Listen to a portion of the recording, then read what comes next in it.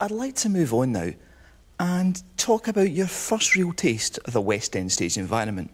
At the age of 19, you were thrust into the lead role of Hamlet. A very young age to take on such a prominent role, usually reserved for actors of around twice the age. I mean, that must have been a very proud achievement for you. Sure. Previous to myself playing Hamlet, it was generally regarded as a role for 30-year-olds, 40-year-olds. But Stuart Havish of the Windsor Theatre, who was the director of the Windsor Theatre at the time, he gave me my big break, as it were, and I haven't looked back since. So it's